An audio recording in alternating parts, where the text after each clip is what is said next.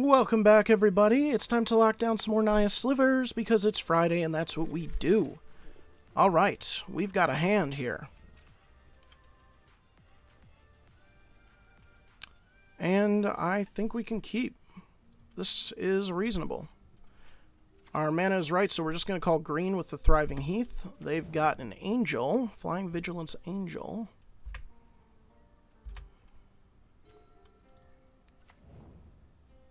Green. Go. Is this going to be like a life gain deck or something like that? Sophogian Angel. What did I just go up against that had that? I don't remember. Just went up against a deck that had it. Oh, is it just the mono white aggro? I hate mono white aggro. So scary when they got that Death Blade guy out turn 1. Alright, flying first strike vigilance. Pretty good. Not gonna lie. Getting lots of lords. That's nice.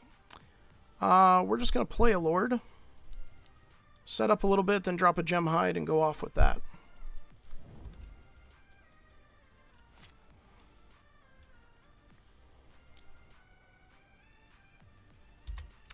That's not good either. So this is mono white Bogles, man. Just mono white Bogles. Don't tell me you got another ethereal in your hand. That would be gnarly.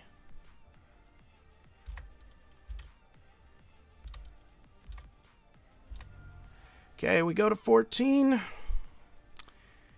At this point, I think we just need to try to start getting stuff out really fast. So we're just going to go gem hide into a plated. Pass. Can't attack in yet, so we just got to build our board until we can.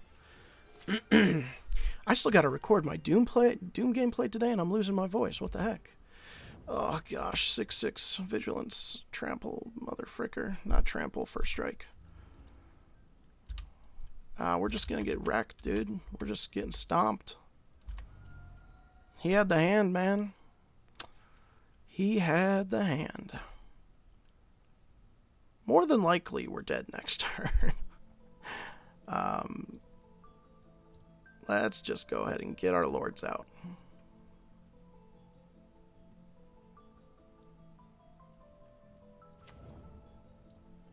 Can't even block if we wanted to.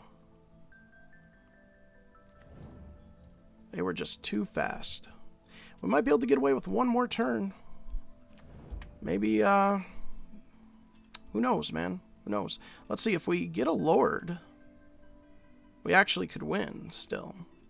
They need to not kill us next turn with their 4 cards in hand. All it takes is one enchantment, one something, and we're done. But if they don't, then we might be okay. But we are definitely dead. Okay. Going into game 2.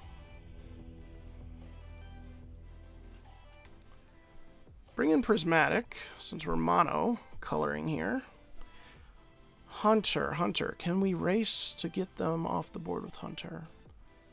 Spinneret, yes. Sentinel out. I guess we can bring it in. I don't think the swift responses are going to be great, considering they need to tap, and if they throw on a Vigilance, it's just done. Maybe we just do 1. Cut a gem. Cut a Hunter. Debating on this Hunter. Let's see. Cut a Winding. We need to cut one more thing.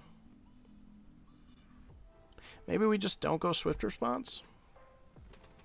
Hunter, we at least know we can kill them no matter what if we have the Provoke set up right. Swift Response is more situational and they need to tap.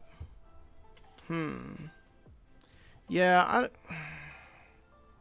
let me know what you guys think. Would you bring in Swift Response against this deck?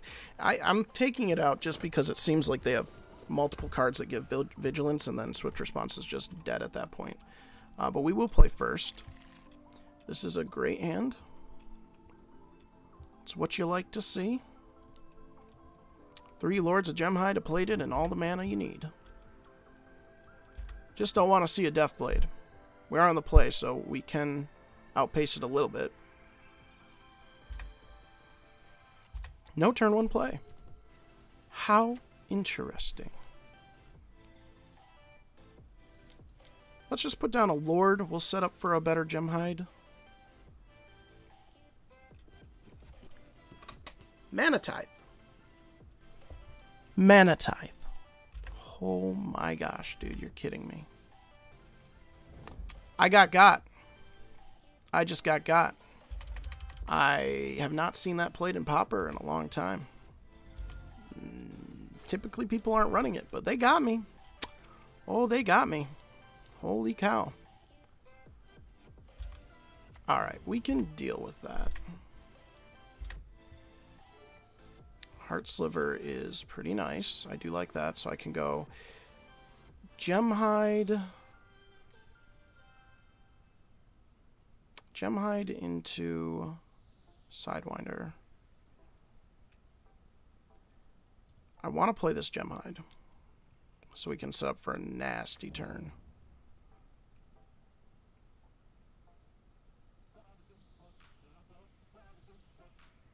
Yeah, let's just take a turn off. Let's just get some boards down. All right.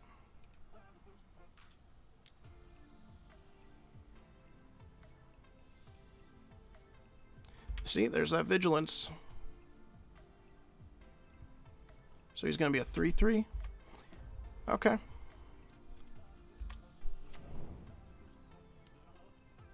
Got another one? Oh, gosh.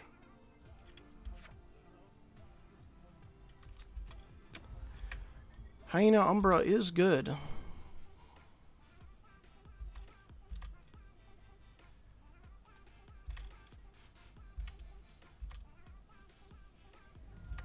Owie.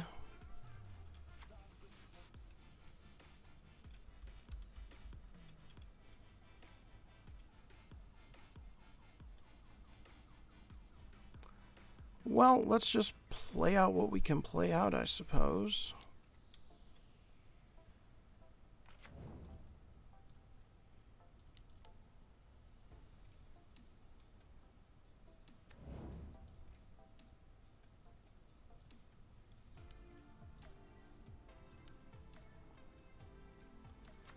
We got 1 flanking, so it's going to become a 4/4. Not good enough. We'll pass. Unfortunate. Need to find our Spinneret ASAP.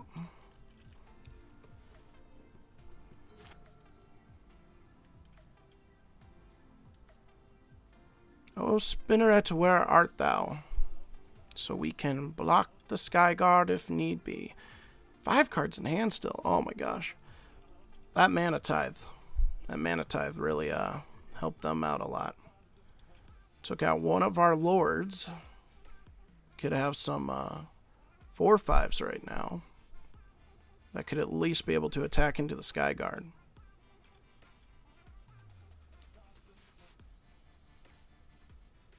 Another Hyena Umbra.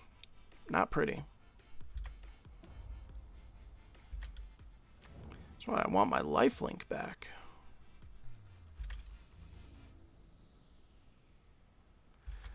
We are taking 7.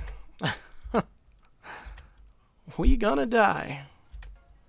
What can you do? I mean, we had decent hands. It's just we can't interact with this thing at all.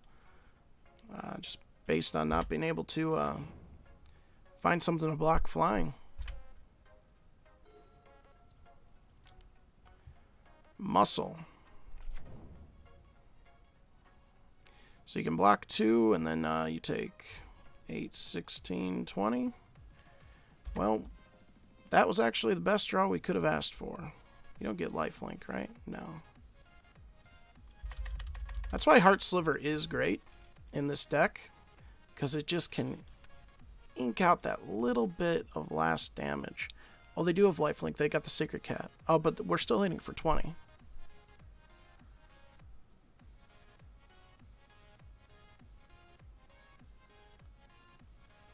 Yep.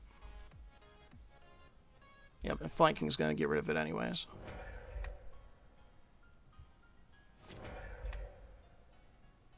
Oh, this says first strike. Oh, shoot. I forgot.